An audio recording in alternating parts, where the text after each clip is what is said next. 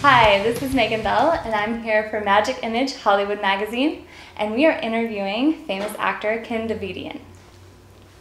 That's me. That's I don't know him. about famous. Yes, you are. Could you please just tell us a little bit more about your background? I know we hear a lot about the Borat and your time with that show and everything, but I would really love to learn a little bit more about where you're from and whatever you want to tell us about your life. Okay. Early years. Early years. Early years. I was born in East Los Angeles. Okay. I lived there till I was about 29, 27. I got married and I lived in my grandmother's house in East LA. I went to Griffith Junior High School, Garfield High School, East LA College, and Cal State Long Beach. And all through it, I was a theater arts major. That's all I wanted to do. I would go to classes and get excused so I could go to the theater. And they would excuse me because I was the one doing the plays, I was doing the assemblies. I was like a football player, but in the theater. So I loved it. I loved the attention. I loved that I didn't have to do any work. Now it's bad because I can't spell very well. But it was great, and it was my mechanism because I was a short and fat guy. So I made everybody laugh. I had a good time. My grandmother was an actress in the Armenian community. And my family was in waste removal, which is picking up garbage. Right. So when I saw my grandmother on stage reading a play, they were rehearsing, and I thought, she didn't even write it. All she's doing is saying it. That looks a lot easier than picking up garbage. And so I said, that's what I want to do. And it only took 50 years. And so was she your inspiration then, you would say, to get into acting? Yes, she, and then while I was in this, I was 13 years old. I remember reading a TV Guide article that said Michael Landon, one of the stars of Bonanza, makes $25,000 a week. And this is in the 60s. And I thought, yeah, I want to do that. That's what I want to do. But it wasn't easy. I majored in college. After college, right, like weeks before graduation, I got a part in a movie called Real Life. And they told me, because I had agent, I was trying and doing it then. They told me that this guy, he's a new young director, and if he likes you, you're going to go with him. So I don't know. I never heard his name before. So I went to do the part. It was Albert Brooks. And Albert Brooks has become a great director. And 5 years ago, he won Best Supporting Actor for a movie that was produced by a friend of mine, Gary Walters. So I'm here, yeah. But that was the defining moment, because when I went to the premiere to see the movie, and I had a few friends with me, and I kept saying, okay, I'm right here. No, wait, it's coming, it's right. Okay, I don't know. I I got paid for it. And they cut me out of the movie completely. Completely. I got my SAG card 10 years later because of that movie. Because I had already gotten it, but I didn't know that. I didn't know the rules. I didn't know the regulations. So I just thought, the heck with this. And I was going out with somebody. I wanted to get married, but I didn't want to disturb the career. But I got married. I got on a waste removal truck, and I started picking up garbage. But everything was toward that. I never changed what I wanted to do. I'll give you an example. I took $2,700 worth of customers that my father gave me, and I made that into $150,000 worth of customers monthly. So I went from 27, it took about 3-4 years, I went to $150,000 a month. I had 6 trucks. I was doing very well. What was your motivation through that? My motivation was I was spending so much time in my youth not doing all the things that everybody else did. My friends would go out and party after the performances, and I would get on a truck and go to work. My friends smoked weed. I didn't smoke weed until I was 30 years old. They used to go and party, and I didn't do all that because I was focusing on a career. And then when I wasn't in the movie, I think I was just, I was heartbroken. Now I know. Now I understand.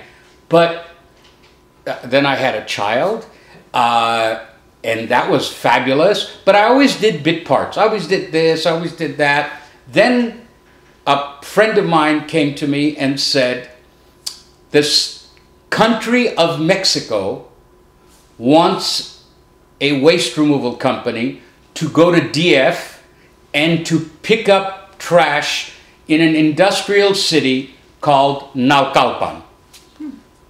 Now, and I was doing really, really well. But my friend and partner was a cinema major from USC. Really? So I bid on the city of Malibu to pick up the trash. Yes. But it was only because I wanted to meet movie stars. And you had a plan the whole time. Yes, I had a plan. And I became very good friends at the time with Martin Sheen. That's another story.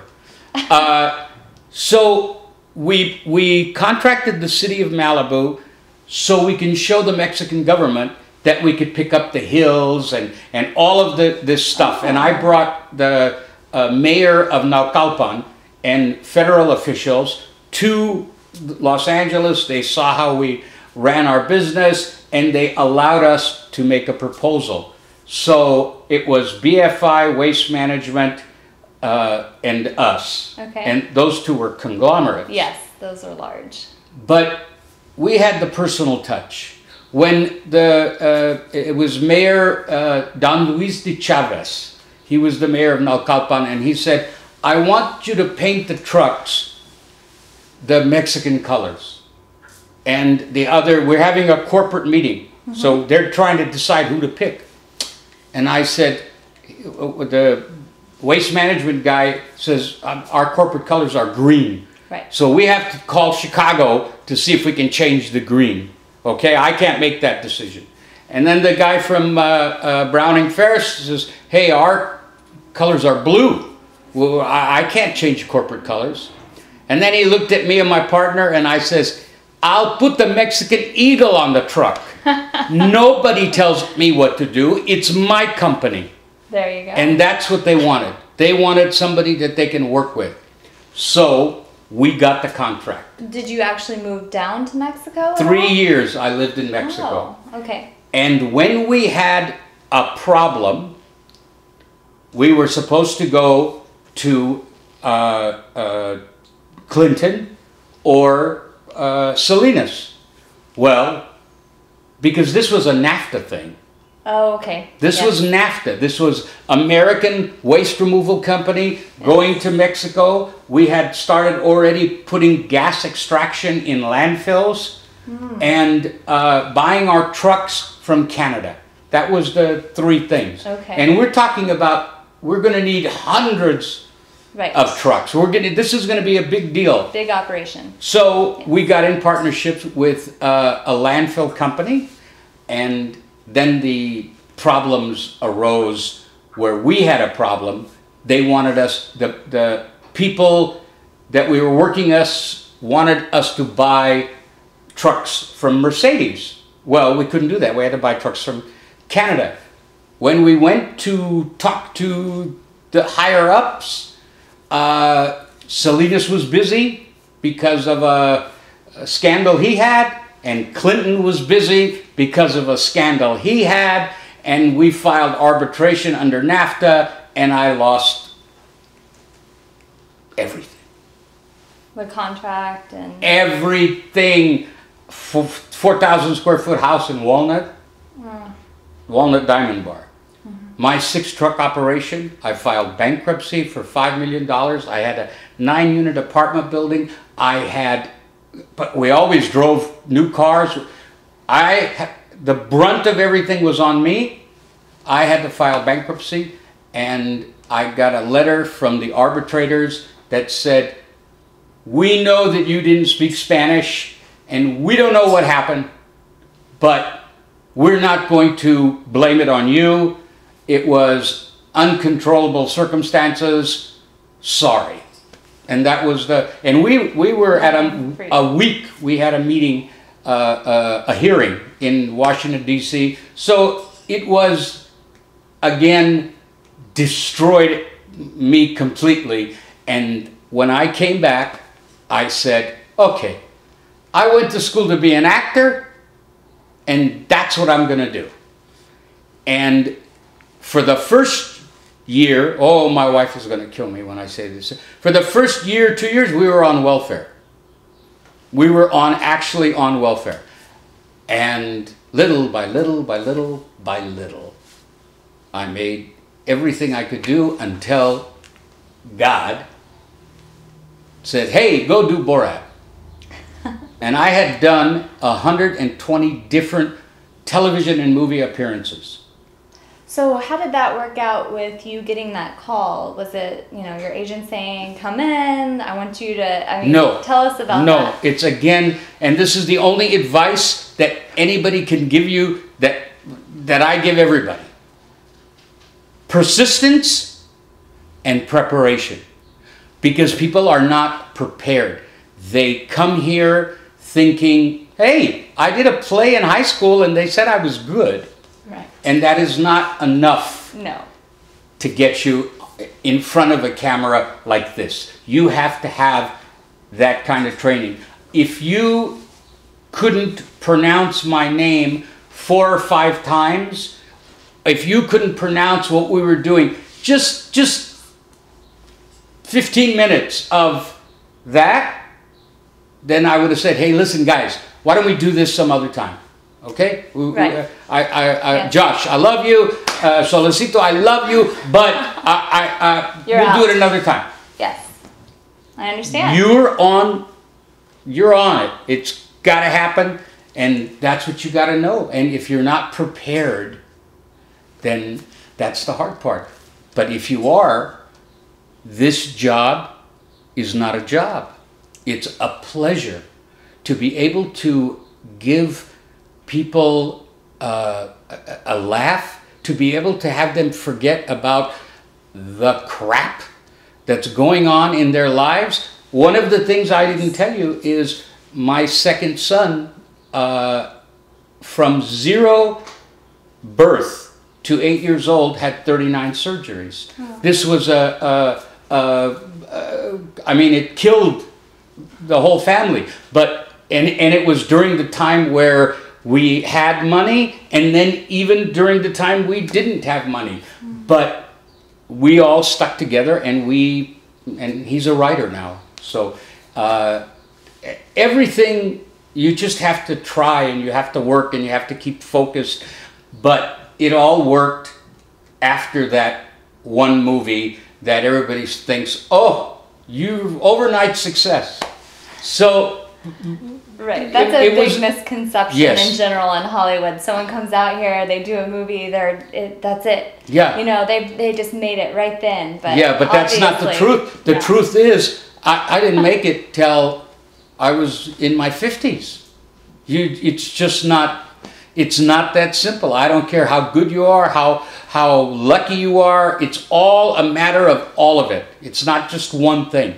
But if you don't know what you're doing after you've set up everything, you come to LA, you meet the right people, you get the agent, you get SAG, they give you a job that people would die for, and then you're going, and I know they fire you because I got fired. I got fired from my first guest appearance, and it was on, and both of these people are friends of mine now. Doogie Howser Yes. and the guy that played Monk. They had a TV show called Stark Raving Mad, and my son worked at Starbucks on Ventura Boulevard, and the whole family knew I got this part, and it was good. It was a great part. I swear it's a true story.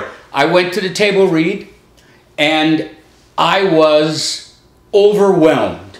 Wow, look at the guys Monk hadn't started yet, but I knew who he was, and I knew Doogie Howser, and I'm at CBS Radford, and there's a big table, and everybody's reading their parts. It was a table read, and now my agents know I don't go to table reads.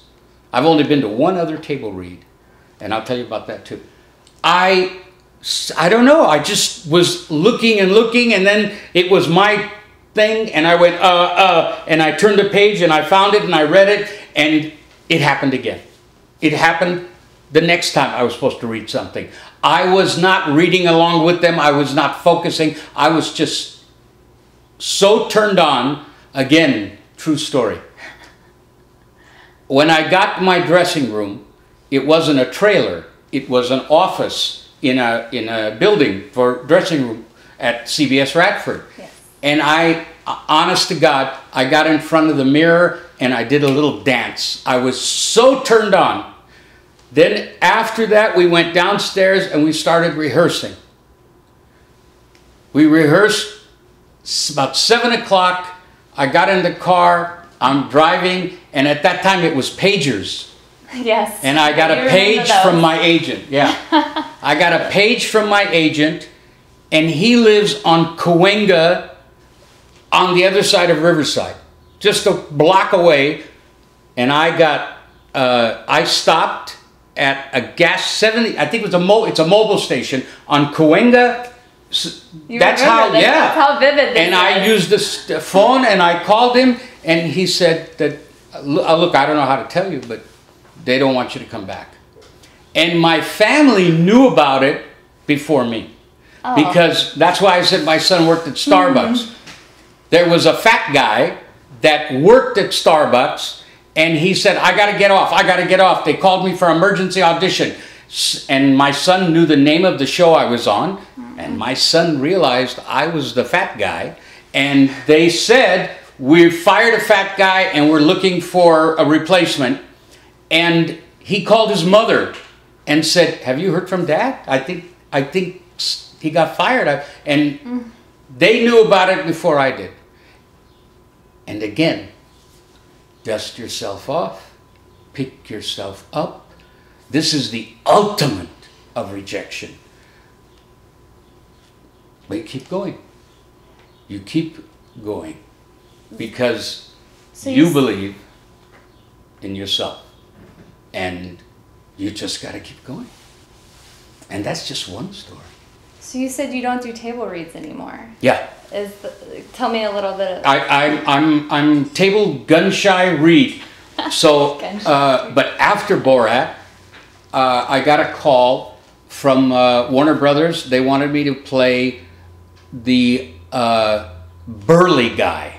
That's what it had in the script. Burly guy. The burly guy in the bathroom in the Get Smart movie with Steve Carell. And they wanted me to speak another language, and I speak Armenian. And I said, no, I don't want the part. I want to meet the director. I don't want the part. I don't want to go from Borat to Burly Man.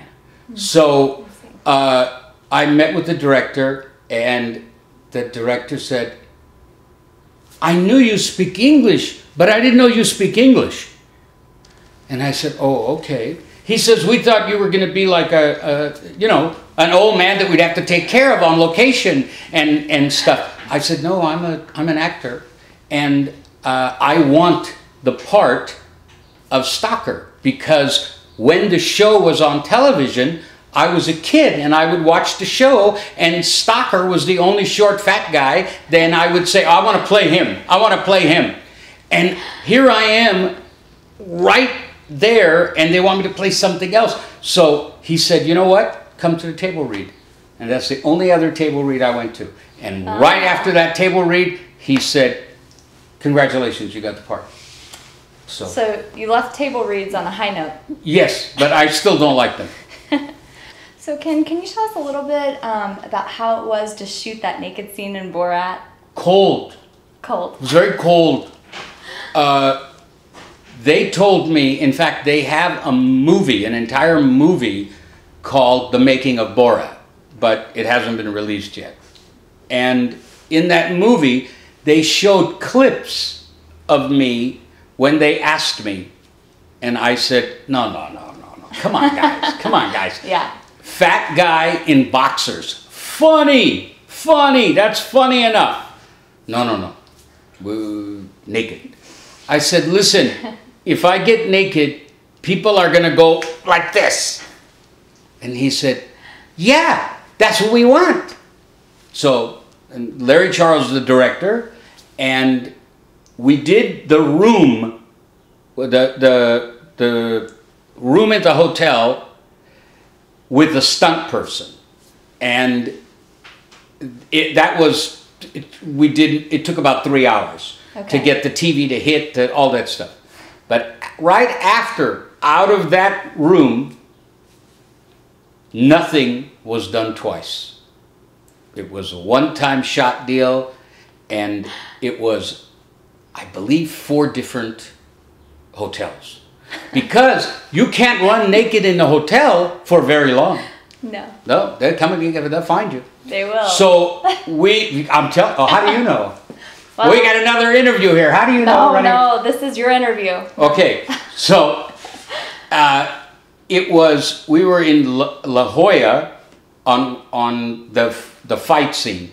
But when I got out of the room and we ran into the elevator, you can see, if you watch the movie, that I'm on one side of the elevator and Sasha's on the other side, and the camera guy was on my side.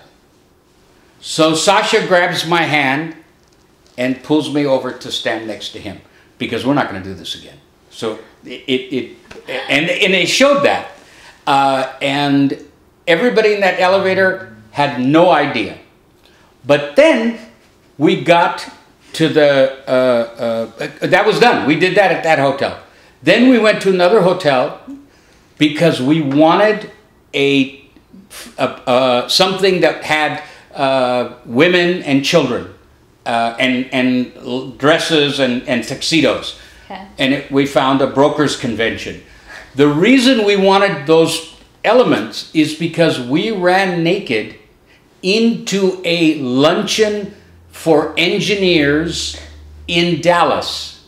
And these were engineers, they were listening to a guy at the podium, and we ran in, and the guy at the podium just stood there. And about 60 people, all with notepads and everything, they just stood there. They just went. Nobody said, what are you doing? What's going on? No reaction whatsoever. So my biggest job was to follow what he's doing and make sure of what he's going to do next. And that's very hard because he spoke Hebrew. I spoke Armenian. So I'm looking at his eyes, and he looks at the audience, and he looks at me, and he says, the F word. Forget it. Okay. And we walked out of there like we were fully dressed, like we were wearing tuxedos. We just walked out like Sinatra and Dean Martin. We didn't care. And we decided we had to do it where there were women and children. So when we were in robes, and Larry Charles says, you see those 2 black doors? You go through them and you go straight, and there's the stage.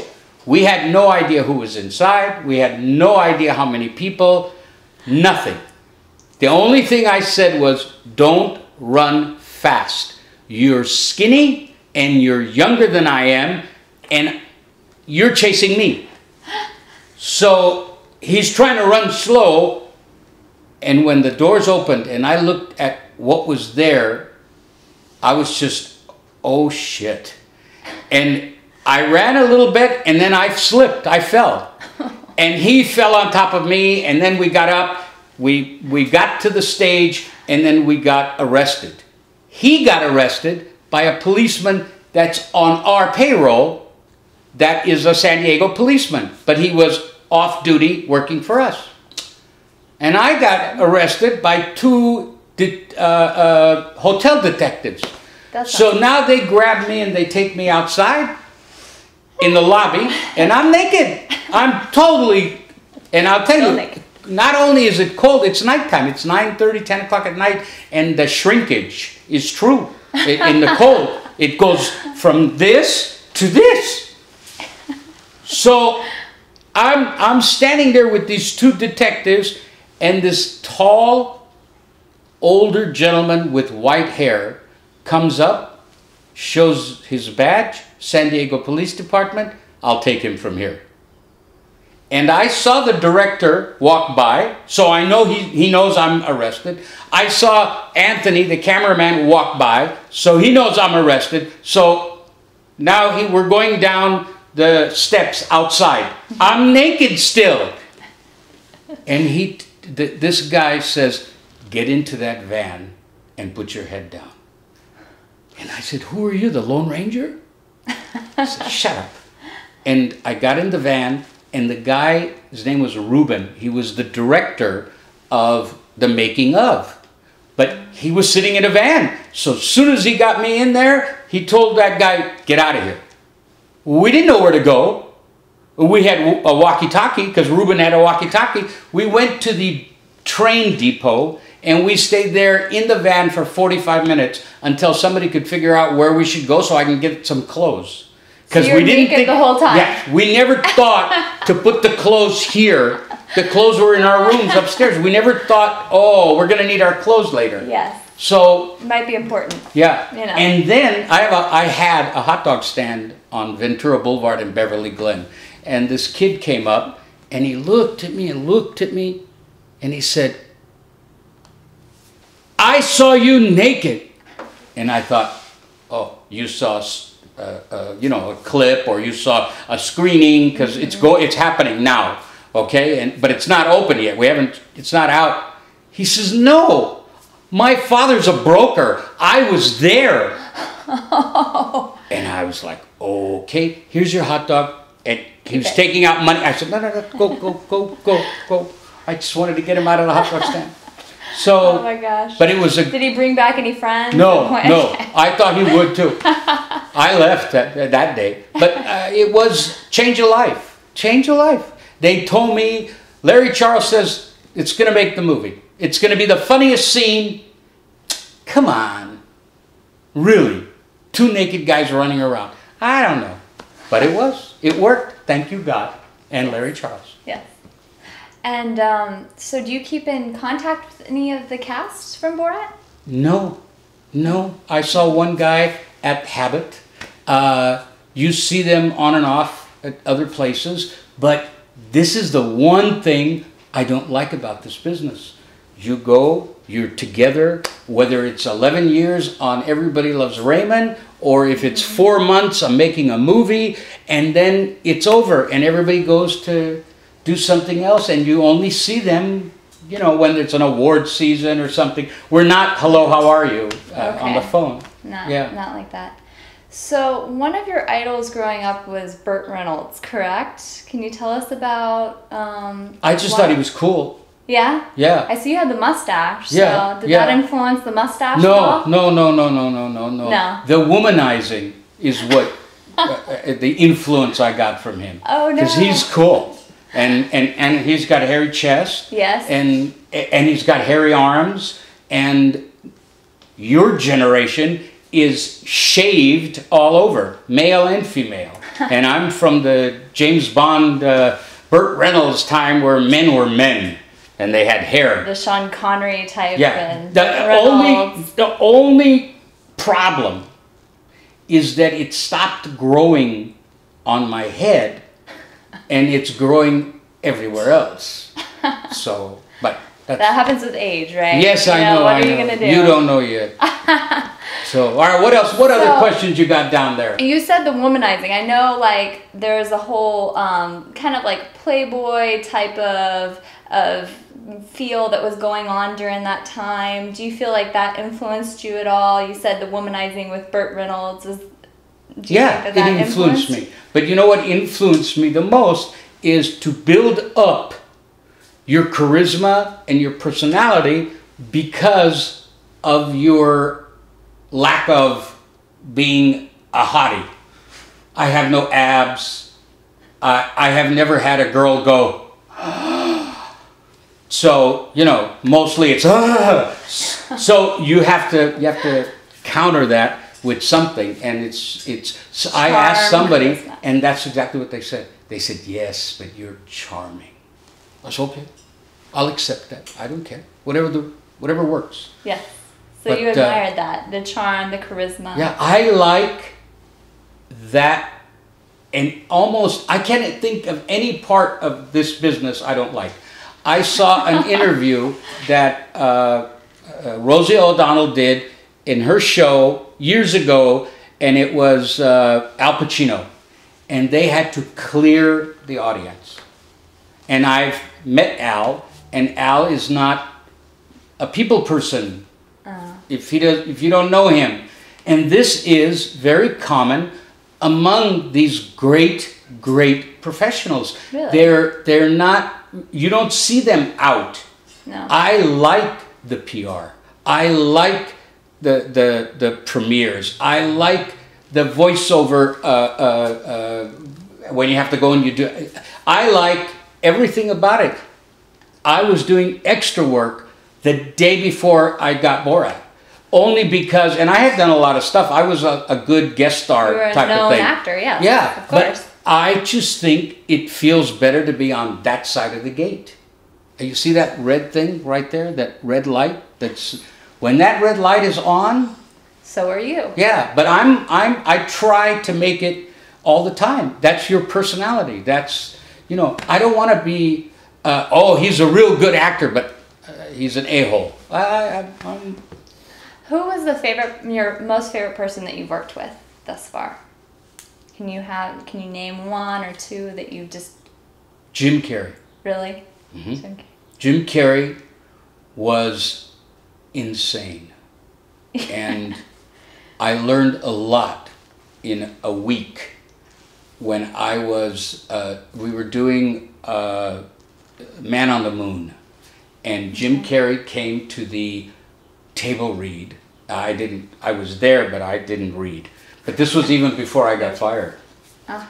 He came to the table read in an alter ego of the character that he was playing. Because the character had two characters. The guy that would be at the piano bar singing wild guy, and then he had Latka. So he came as the wild guy in a Cadillac, convertible 1962 Cadillac. I know because I had one. Oh. And he came with two very beautiful, similar-looking blondes. Thank you. And he was holding a Jack Daniels bottle, and he started screaming, "This script is stupid. I don't want to do this. This is ridiculous." And he started ripping the pages. And I'm a nobody. I'm not even a nobody. I'm a nobody. But there's 4 tables, long tables, of the most important people you could think of. Danny DeVito was the producer. All of the people that were on Taxi were there. Yes. All of them, all the real people. I was playing an extra on Taxi that was on the TV show all the time. So I had to be there the whole week. And Milos Forman, the director, after all of that, we're shooting our scenes, and Foreman comes down and he says, "I want one of you comedian guys to go and make the audience laugh." So what audience? "I'm bringing in audience, so it'd be just like doing the show." So now look who's there. Jim Carrey's there. Every Taxi, Judd Hirsch, Tony Danza. Everybody's in just sitting here. And nobody. I said, hey, why don't you get a fireman's hat and a hose and go out there and make them laugh? Because that's what Jim Carrey did on a TV show he was with the Wayne brothers. He did this crazy fireman thing. Yeah, okay. Everybody went silent. Carrey looked at me like I killed his mother. Oh. It made me from nobody to nobody. And then they told me, don't you understand? He's in character. He could never get out of character and go do that. Don't you this, don't you that. I read about Carrey. I understood what he was doing. And near the end of the week, I was standing at the bleachers. And it was the first time he talked to me. He came up to me and he says, so, how's it going? And I said, hey, you still work at Jerry's Deli? And he goes, now you got it. Yeah, I'm there on Mondays because I don't think this taxi show's gonna make it. So I want to keep my job. Why don't you come by on a Monday? I'll give you a sandwich. I said, okay. And that was where I learned how to stay in character, all of these things. But it comes with, training. I did a movie that won the Academy Award called The Artist. It was black and white and silent. Look at me. Do I look like I could be silent? No. No. No, I don't think you'd want to be, right? And when I went to school, they had already finished all the classes for the silent TV and silent movies. Right. So it was another experience, and you learn. But if you go and you don't know where to stand, and you don't know where the light is, and you haven't learned your lines, and you're not prepared, you can get fired. The show does not go on. Oh, it will go on. With you? Without you. Yeah. That's what happens. Sure. That's the reality. Because it's not show, it's show business. And business means a lot of money. Yes.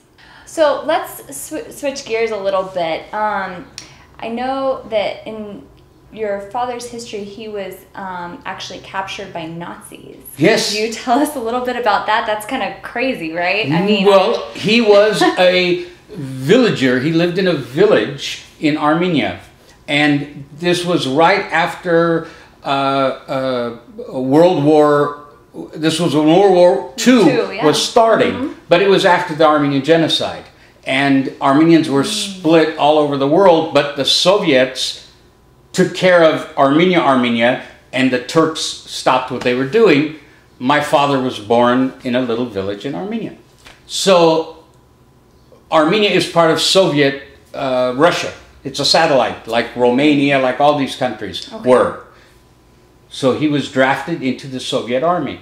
Well, what was understood is that all of these other people are not Russian. So the Russian leaders would send the other soldiers to the front. Oh, yes. So, and hey, that's, I don't know, that's what they would do, and these people would get shot, killed, or captured.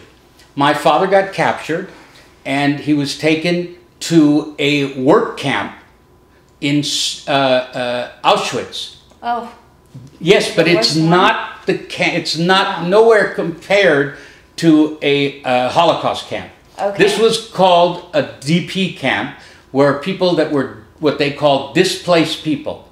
So in this particular one, there were 4,600 Armenians, and it was where they would make shoes, where they would fix guns, it was, you couldn't leave, but you cooked your own food, you had your family, you lived in they gave you an apartment there, and you had to do what you were told. I think one of the weird things was they would bring the gold out of people's mouths, and at the camp they had to melt them down into bars and all of that stuff. Yeah, it wasn't, listen, my aunts have stories of the bombs, and One of my aunts saw her friend get raped by a Nazi in the barn. I mean, they were not living well, but when they were, when Germany was, Berlin was liberated, the President of the United States had sent an Armenian guy who owned a restaurant called Omar Khayyam in San Francisco. And he sent this Armenian guy to make sure that there was enough food in Berlin for all of the troops. So on his way, he saw an Armenian flag. Okay. And he asked his guys, what is this? What? And they said, we don't know.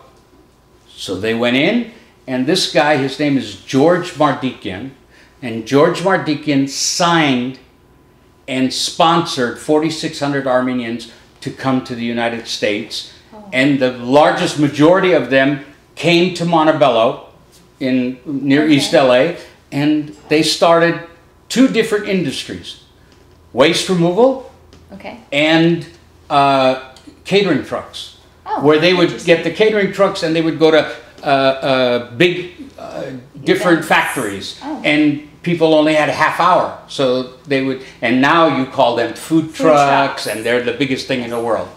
Okay, that's really cool. So that it was kind of the start of the food truck trend. Yeah. I had a food truck place where we parked food trucks.